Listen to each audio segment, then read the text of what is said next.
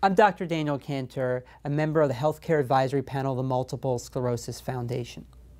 When the medicines for multiple sclerosis first came out, the first medicine was an interferon beta.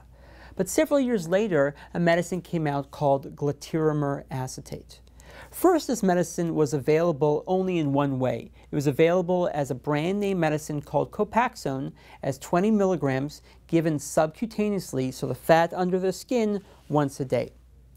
Now, Copaxone has been approved not just as 20 milligrams once a day, but also at double the dose, so 40 milligrams given 3 times a week. The medicine is also available as a generic. There is one FDA-approved generic currently. It's called Glatopa, and it's AP-rated substitutable generic, which means that the Food and Drug Administration has decided that it's an equivalent medicine to the Copaxone.